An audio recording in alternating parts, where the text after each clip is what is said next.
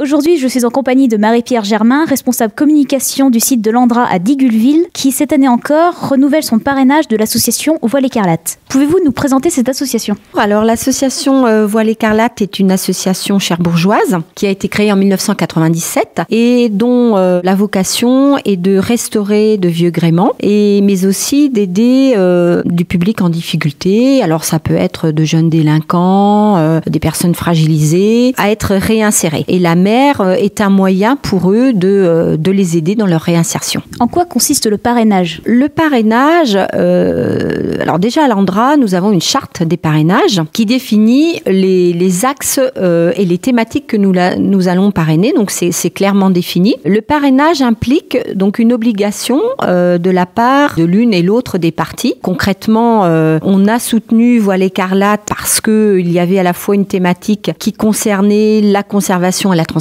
de la mémoire, d'une part, et une thématique qui concernait tout ce qui est cohésion sociale. En quoi, pour Voiles Écarlates, consiste réellement ce parrainage ?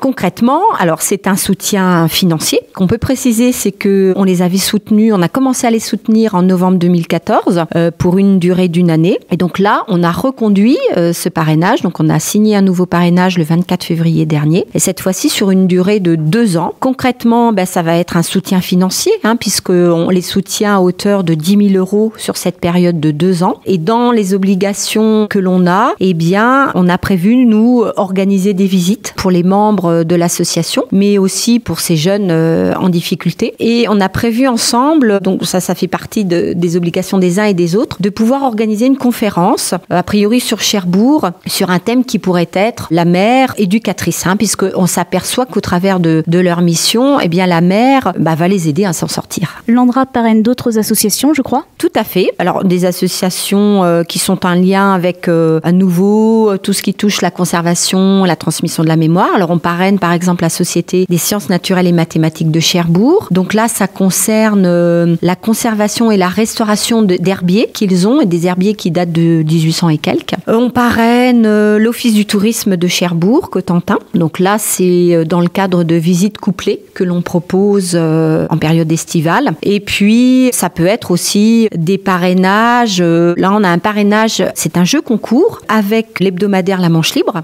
qui consiste à reconnaître de vieilles photos qui ont été prises dans le Nord Cotentin. Donc là encore, vous voyez, ça a un lien avec notre mémoire. Pour plus de renseignements sur cette association, où peut-on aller ?